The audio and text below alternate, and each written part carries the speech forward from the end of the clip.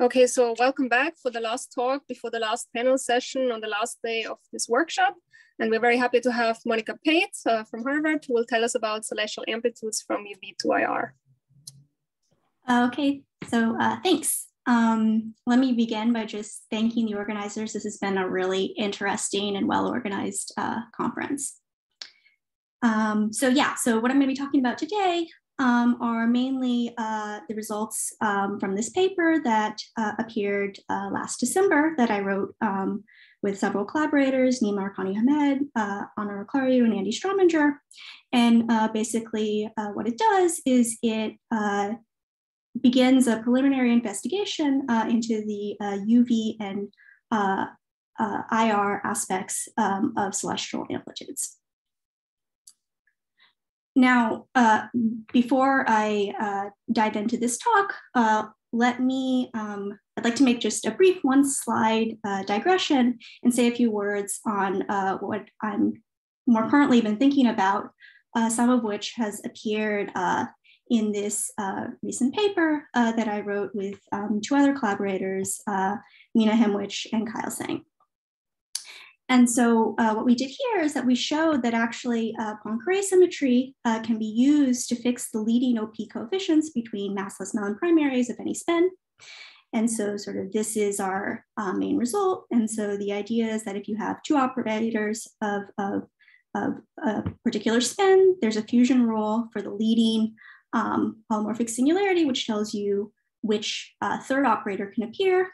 And the spin that's allowed to appear, which is S3, can be related to the bulk dimension of the 3-point coupling in 4D. And these are the operator product coefficients, and M is labeling the conformal descendants. And so in particular, we have not just the primary ones, but of course the ones that are also the global conformal primary descendant, global conformal descendant coefficients. And the second thing we did is that we also constructed celestial currents from light transforms of conformally soft gravitons that generate the action of this W1 plus infinity. And so in particular, this is their action on massless null primaries. And so the Q is labeling the different currents and is labeling the modes. And so the Q equals 3/2 and 2 are the form the Poincare symmetry, so those were used to fix this, but you can show that the infinite tower of symmetries are also respected by these operator product coefficients. And you've already heard a little bit about this in Hongliang Zheng's really nice talk on Tuesday, and also in his paper. Okay, so now let me back up and give a little bit of an introduction for the talk that fits into today's theme in this celestial workshop. And so I think the motivation for this program is really, or our overarching goal is to add to our understanding of quantum gravity. And a prevailing idea is the idea of holography, which is that in order to understand quantum gravity, we don't in particular need a whole lot of new ideas, but rather that quantum gravity can in fact be described by known frameworks, such as quantum field theory, for example, provided that we find an appropriate recasting in terms of a holographically dual theory. And so if we think about it this way, then really the challenge of holography, or the challenge of quantum gravity, is simply finding and justifying this dual theory. And so the scattering problem the scattering problem is a natural question in quantum gravitational theories and asymptotically flat spacetimes. And it readily admits a holographic interpretation. And so to see this, first, the data that characterizes the scattering problem resides in a slightly different space than the gravitational theory. Namely, the scattering data is specified at the past and future boundaries of the spacetime where the gravitational effects are weak and perturbative. And second, the scattering data in 4D spacetimes is organized by symmetries, which include the global conformal symmetry of theories in 2 dimensions. And therefore, we arrive at this idea that a 2D theory with conformal symmetry is a natural candidate for the holographic dual of quantum gravity in 4D asymptotically flat spacetimes. Now, as we've heard throughout this conference, to investigate the merits of this proposal, it's helpful to work in a basis in which 2D conformal symmetry is manifest. And since the Lorentz symmetry SO3, 1 is isomorphic to SL2C, the Lorentz symmetry is the 4D interpretation of the 2D global conformal symmetry. And therefore, states which diagonalize a maximal number of the Lorentz generators will transform most simply under the 2D global conformal symmetry.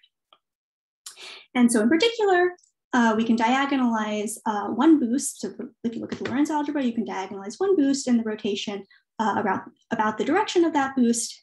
And so therefore, we should be studying boost and helicity eigenstates. And as we've already seen, boost and helicity eigenstates are related to momentum eigenstates by a change of basis. And so the simplest change that you can do is to take a massless particle, parameterize it in terms of an energy and a point on the 2D sphere or 2D plane, and then Mellin transform with respect to that energy. And then celestial amplitudes represent the scattering of particles in boost eigenstates, and they're constructed, for example, by Mellin transforming each external massless particle with respect to its energy. And upon doing so, one finds that the celestial amplitudes transform under Lorentz like correlation functions of primary operators. And this supports the hope that quantum gravity and asymptotically flat spacetimes might be amenable to standard field theory techniques, but just applied to this auxiliary space, which we're calling the celestial sphere. And so I think one of the big questions we'd like to understand is we'd really like to know, is this celestial conformal field theory a field theory? And this, as we've heard, seems to be a hard question. And so a more modest question is, what are the implications of known field theoretic or possibly non-field theoretic behavior of 4D gravitational scattering amplitudes for celestial conformal field theory?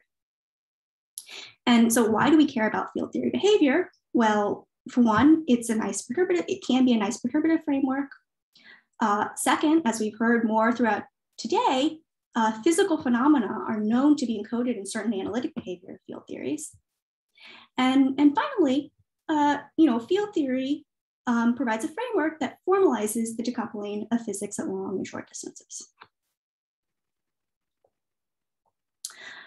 Okay, so the focus of this talk, as I've mentioned, will be the implications of known or assumed UV and IR behavior of 4D gravitational scattering amplitudes for celestial amplitudes. And so in particular, I'll be discussing the effective field theory expansion, which will sort of nicely fill in a part of the previous talk. And then the second thing I'll be discussing is soft factorization and curing infrared divergences in scattering amplitudes. And so in momentum space, both of these aspects formalize the insensitivity of low energy physics to the details of UV completion. And in particular, these properties are manifest in a basis where we've diagonalized a maximal number of the Poincare generators. So in other words, the 4 translations. And so it's natural to wonder how they appear in celestial amplitudes in which we are choosing to diagonalize a different set of the Poincare generators.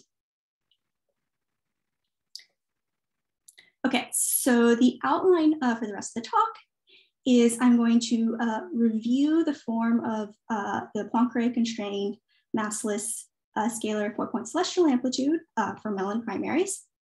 And then I'm going to discuss how the effective field theory expansion, or what the signature of the effective field theory expansion is in the celestial soft factorization and IR divergences for celestial amplitudes. And finally, time permitting, I'll point to a few open questions. Okay, so the first basic thing we want to understand is we want to understand what the variables are that parameterize the celestial amplitudes. And so in particular, we're going to consider Poincare constrained 4-point massless, the 4-point massless scalar celestial amplitude. Now, we know that Lorentz symmetry is equivalent to global conformal symmetry. And what that tells us is that this 4-point function can only be a non-trivial function of the conformal cross ratio, which can be written in terms of the 4 points in this way. But the 4D translations turn out to tell us that the 4-point function is actually only a non-trivial function of the real part of the conformal cross ratio, and this parameter beta which is related to the sum of the external dimensions of sum of the dimensions of the external particles. Now we can derive the Poincare constrained celestial amplitude by, so this result that I've sort of just summarized, by directly transforming the momentum space amplitude. So in momentum space, we know that the 2-to-2 massless scalar scattering is, if we constrain it by Poincare, well, Lorentz symmetry tells us that it can be only be a non-trivial function of the inner products of the external momenta. And translations further tell us that actually only 2 of these Mandelstam invariants are independent. And so for instance, we can take it to be the center mass energy S and the momentum transfer T, and find that Poincare constrains the momentum space 2-to-2 massless scattering in terms to take this form. Now, if we Mellin transform this, well, the first thing to realize is that the ratio of the 2 Mandelstam invariants can be identified with the conformal cross ratio. And then, since the ratio is identified with the conformal cross ratio, we just introduce the second parameter, omega squared, which is the center mass energy. So we parameterize the Mandelstam invariants in that way. Now we can take this delta function in momentum space, and as I argued, so this is imposing translation invariance, and translation invariance, for one, tells us that the conformal cross ratio is constrained to be real. So one of the delta functions has to be this, delta of z minus z bar. And the other 3 can be written in terms of ratios of the external energies to the center mass energy. And finally, it's nice to rewrite this measure in terms of the center mass energy and then ratios of other energies. And so what we can see from this is that these 3 delta functions localize these 3 integrals. So we perform these integrals and we arrive at the following decomposition. So basically we have this first part here, which is fixed by kinematics, and, or in other words, ensuring that this celestial amplitude is Poincare invariant.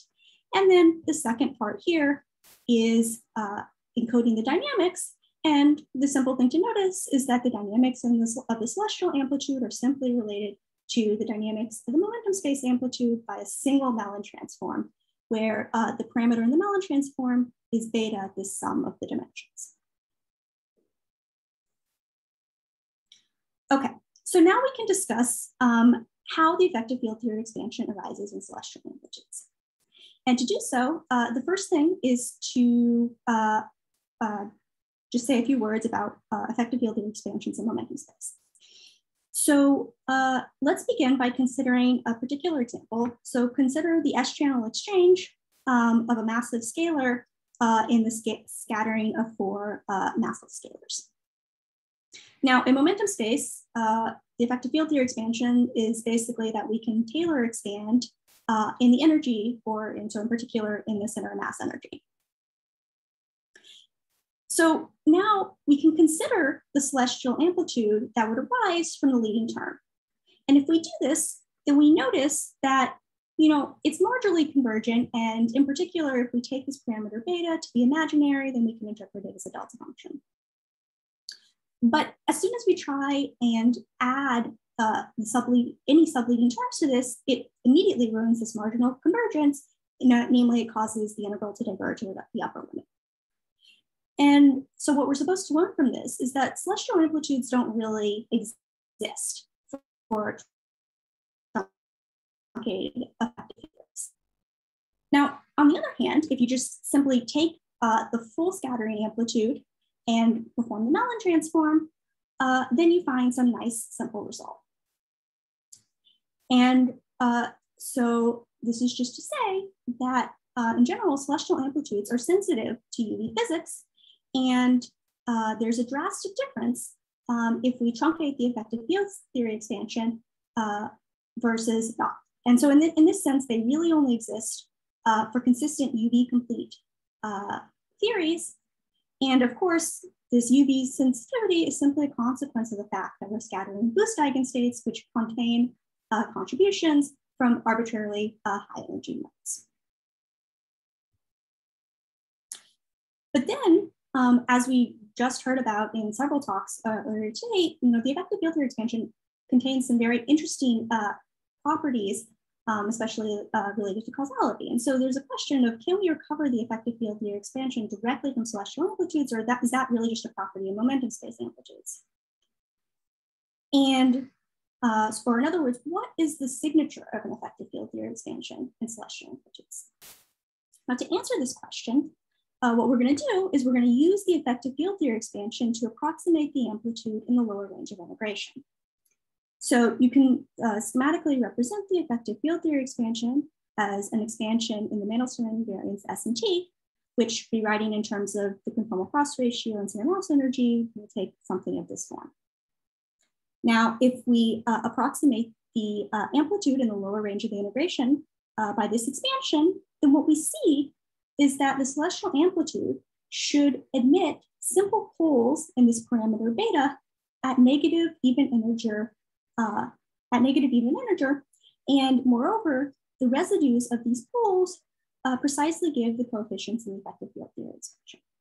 So that is to say, we actually can recover these coefficients directly from the celestial amplitudes, and the celestial amplitudes are expected to emit this series of simple poles.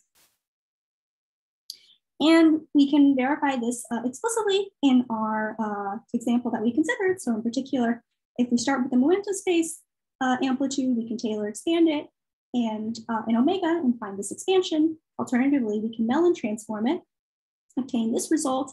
And we notice here, there are in fact poles, simple poles at negative even integer of beta. And if we take the residues of those poles, we precisely get the expansion coefficients in the EFD expansion. Okay, and so the next thing that I was going to discuss is the factorization in infrared divergences in celestial amplitudes. And so as before, we're going to start with a review of what the story is in momentum space. And so the story there is that let's consider momentum space amplitudes in QED with massless charges. And so here, the statement is that the scattering amplitudes factorize into an infrared finite piece and an infrared divergent piece, where the special property is that this infrared divergent piece is universal and takes some simple form. And so in particular, it can be written like this, and that it contains all the infrared divergences. Now, the idea is that we want to sort of understand how this appears and how to think about it for celestial amplitudes. And so the first thing to notice is that actually the Z dependence was entirely in terms of these pairwise interactions. And so what that means is that actually we can rewrite the Z dependence as a contribution, or we can write this contribution as a 2-point function on the 2D plane. And so here, so in particular, this is the 2-point function. And then what we can do is we can use the fact that this infrared divergent factor is entirely involves a pairwise structure to express the infrared divergent factor in terms of a correlation function of free fields up to this factor. And we'll see the role of this factor in a moment. Now, what do we gain from this? Well, what we gain is that by writing the infrared divergent factor in this form, we can now actually express factorization as a statement pertaining to asymptotic states. So that is, we can regard each momentum asymptotic state as some infrared divergent piece and some infrared finite piece. And the interpretation of this factorization is that if we consider, suppose we consider the transformation of this field phi, and suppose we let it transform like a Goldstone boson. Well, under that, then we find that this phase factor transforms in this way, but this is precisely the transformation of a charged Q state under large gauge symmetry. And so what we've learned is that under this sort of Goldstone transformation shift of phi, this IR divergent factor is fully capturing the non-trivial transformation of asymptotic particle states under the large gauge symmetry. Okay, So now let's see what this implies for celestial amplitudes. And so all we need to do is we need to take this factorized form and perform the Mellin transform. And so here, the correlation function, of course, doesn't depend on the energy, so that just pulls out. And what we see is that we obtain a factorization of celestial amplitudes into an IR divergent piece and an IR hard piece, which simply has the dimensions shifted. So that's what the role of this extra omega piece is. And just as a comment, this was actually necessary because these vertex operators carry non-trivial conformal weight. So in order for the conformal transformation properties of this side of the equation to match the conformal transformation properties of this side of the equation, we actually need to shift the dimension precisely by this amount.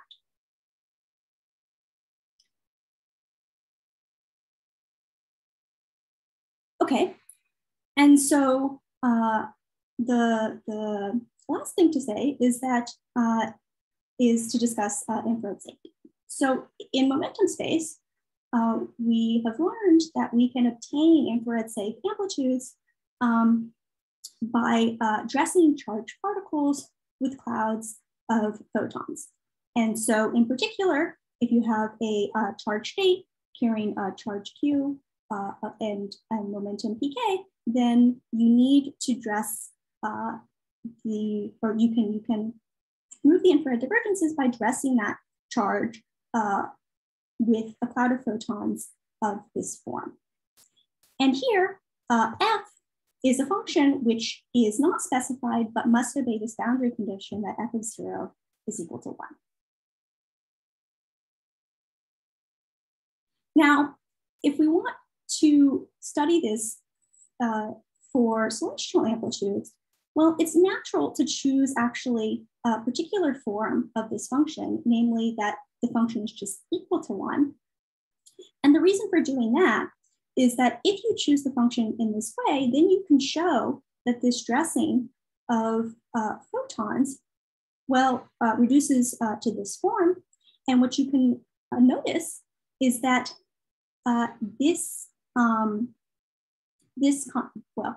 the photon appears as precisely a photon in a boost eigenstate with boost eigenstate 1, with that boost weight 1. So in other words, if you choose the conformally invariant dressing, then the dressing involves photons of definite boost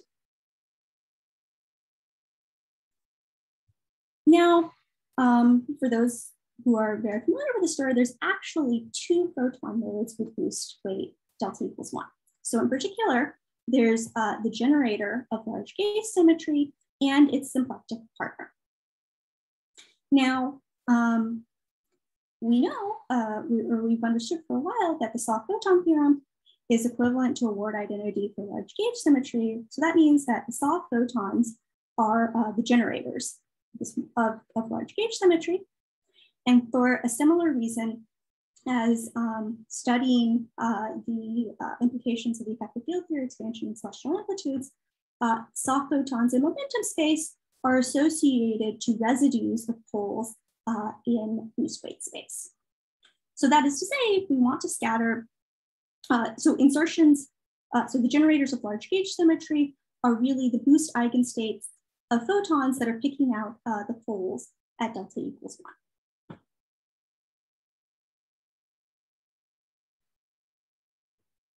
Okay, so these are the generators. So as I explained on the last slide, so those are the generators of the large gauge group.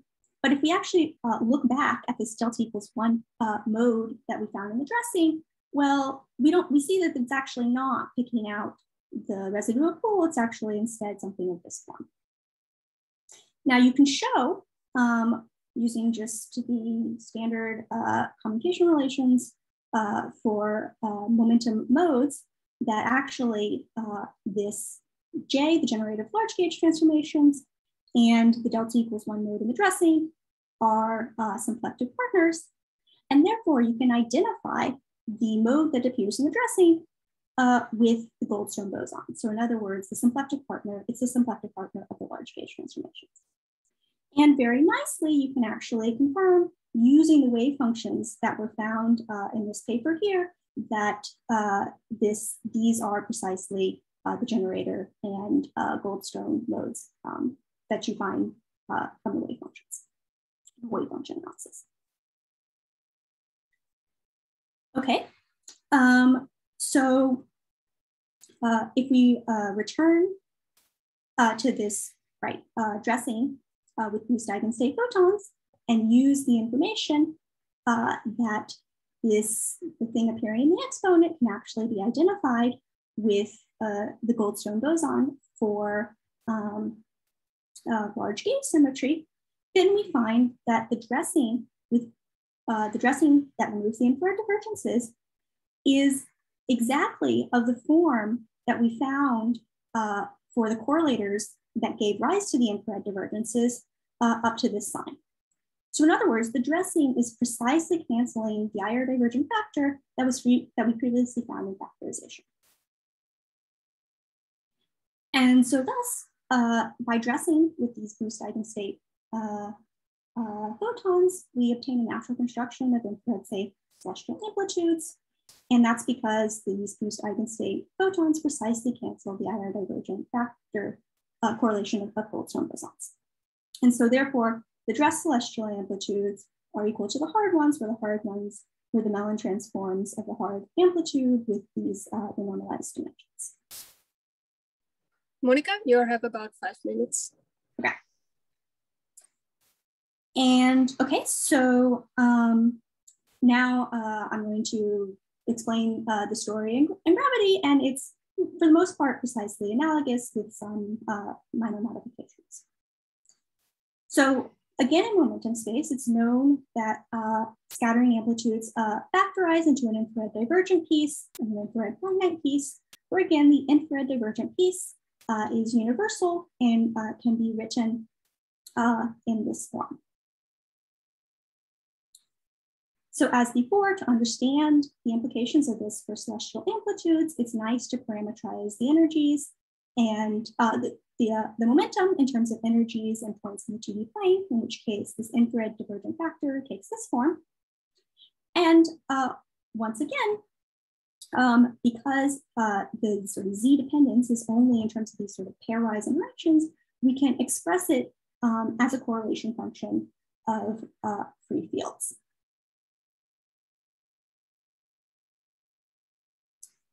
And as before, this allows us to interpret the factorization as a statement pertaining to asymptotic states, where we've identified this factorization as the decomposition according to supertranslation symmetry. So that is, if we take this field, which is reproduced, whose correlation function reproduces the infrared divergent piece, and shift it according to a transformation of the Goldstone boson, then we find that this phase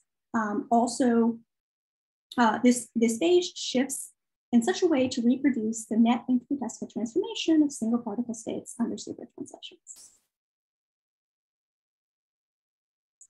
And finally, this also implies, for similar reasons, that celestial amplitudes emit a factorization. And so here, once again, all we do is we take the factorized form in the momentum space and Mellin transform it. And so the only subtlety here is to notice that now these dressings, the infrared divergent pieces involve factors of the energy. And so what that means is that this factorization, this soft part here, is now an operator that acts on the hard part. So in particular, these act on, act in momentum space by adding factors of omega, which means they act in boost weight space by shifting the dimensions. So this, yes, just to say that the soft component is now an operator for celestial amplitudes. And now we can obtain infrared safe amplitudes by dressing particles with coherent clouds of gravitons. So this is the particular cloud that will yield infrared safe scattering amplitudes in momentum space. And once again, by choosing the conformally invariant choice, then we can identify this dressing with an exponentiated Goldstone boson, and therefore arrive at a similar result where we can have infrared safe celestial amplitudes where they are dressed by clouds of gravitons, and the dressed ones are equal to the hard celestial amplitudes, which are simply obtained by Mellon transforming the hard momentum space amplitudes. And so the summary is that to begin, I identified the Poincare constraint for point celestial amplitude from Mellon primaries. And what we found was that the non-trivial dependence of the Poincare constrained amplitude was really only on the real part of the conformal crash ratio and the sum of the conformal dimensions, which is this beta parameter. And so then we identified the effective field theory expansion that the effective field theory expansion implied poles at negative even in beta. Soft factorization in momentum space is equivalent to a current algebra factorization in celestial amplitudes. And finally, infrared safe celestial amplitudes can be obtained by dressing with conformal primary Goldstone bosons. And so I'm going to just point to two open questions, one which should be fairly straightforward, and the other one which is, I think, quite open-ended and hard. So the first thing is that if we want to, there's been some talk in this workshop that it might be interesting and we might learn something by studying higher point celestial amplitudes. And a very basic question is, what are the minimal number of variables that, so in other words, the analogs of this beta and z for the higher point Poincare constrained celestial amplitudes. So you already know from conformal symmetry sort of what the number of independent conformal cross ratios is. But that tells you there should be at higher points sort of multiple analogs of this beta, and so it'd be nice if we sort of knew what that was. And to my knowledge, this question isn't worked out. And then the second question was sort of alluded to in this discussion after Simone's talk, which is there's this idea that, right, supertranslation symmetry is telling you that causality in 4 dimensions is somehow perhaps local on the celestial sphere. It doesn't, like things, supertranslations can change the causality properties at different points in the celestial sphere. And so I think it'd be really interesting if we could have a precise statement about relating causality in 4-dimensional scattering amplitudes to some statement about supertranslation symmetry. So that's it.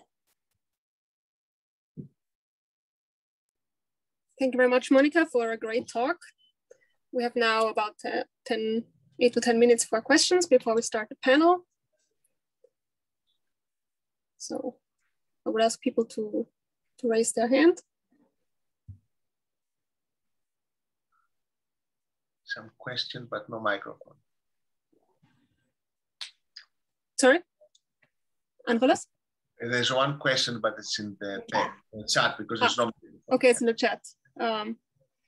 Monica, you want to take a look at the chat, or should I read it out?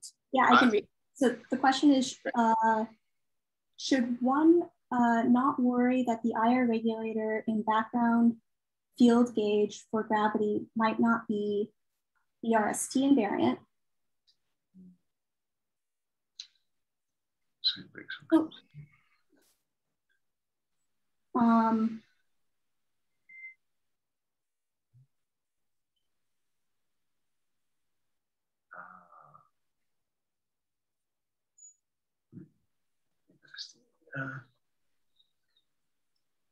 So, I mean, I guess my feeling is that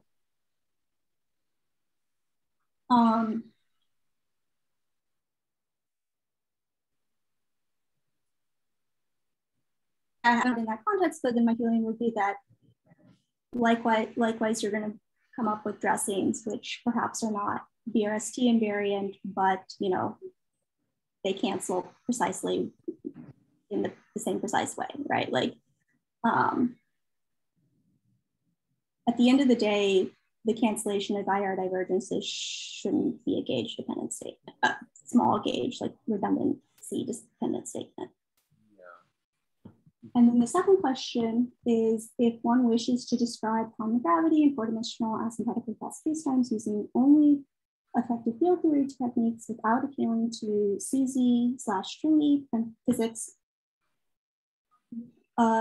wouldn't it be necessary to assume the existence of a fixed UV point?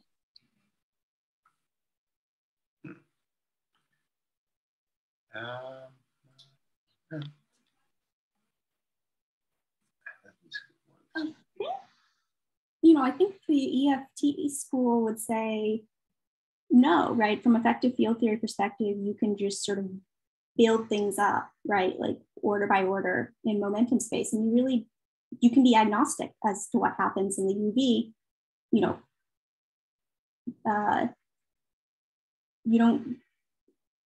sort of like don't really care what the endpoint is. You just know that order by order, you include these corrections systematically.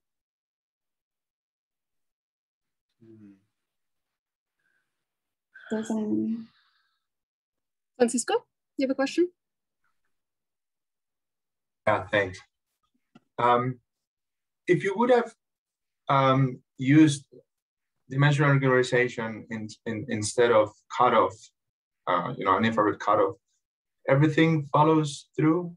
I wonder because it looks like you have like a regularization scheme that you're following, right? Because you're putting a cutoff only for the virtual particles in the loops, but not for the external particles, because when you melt and integrate, you integrate all the way from 0 to infinity.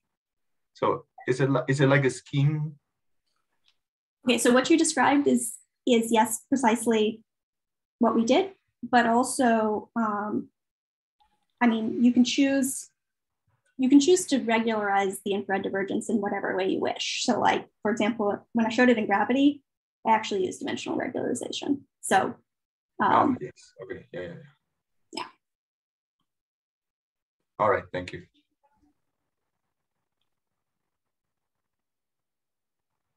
Lorenzo, you put something in the chat. Do you want to make a comment too? No, actually, I was just thinking that the problem that was raised, I thought was really a problem of a cutoff. If you use DIMREG, that which of course is possible, Monica showed it, should be okay. But it's just a guess, actually, I'm not so.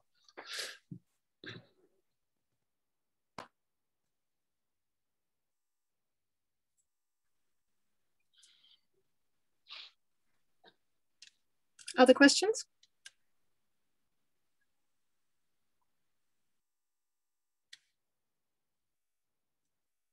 So maybe I have one. So in the beginning, you showed us that you have these 4-point functions, which are meromorphic in the complex boost plane, and you have poles for negative integers, negative even integers for beta.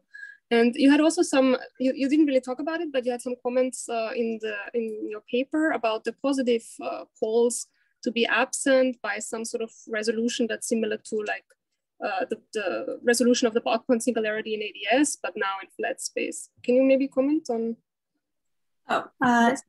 Yeah, so I excluded that because I thought Nina sort of mentioned it, and I didn't want to be too repetitive. But yeah, so the idea, let's see, maybe it was a good slide.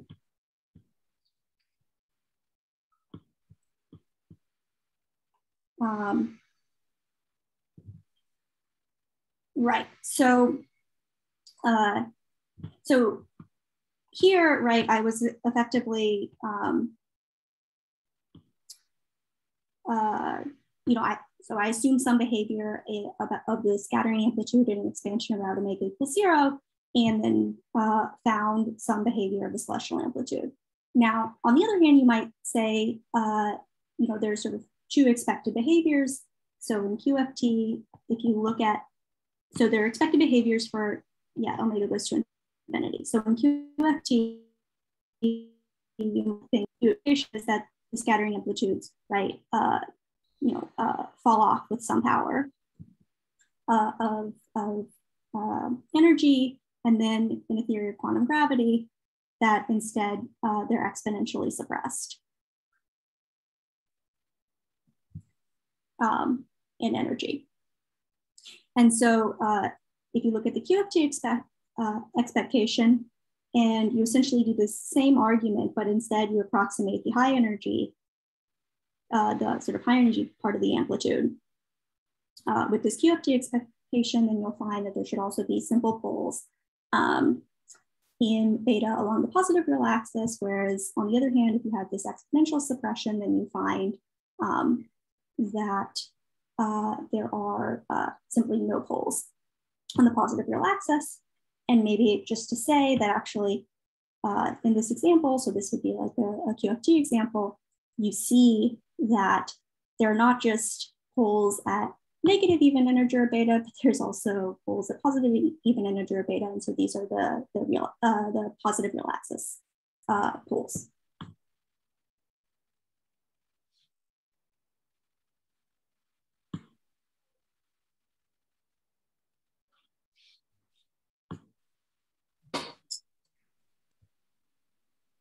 Okay, more questions? I think we are coming up on the panel discussion. Okay, so then let's thank Monica for a great talk. And I would ask the panelists, maybe we'll go again in alphabetical order, and maybe I'll stop the recording and then start again.